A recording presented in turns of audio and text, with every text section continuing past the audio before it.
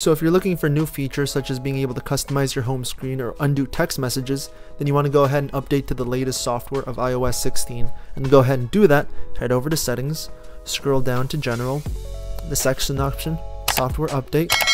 Just give it a few seconds to load, and there you go. You're going to go ahead and get iOS 16, or in this case 16.0.3, and at the bottom over here, you're going to get the download and install button.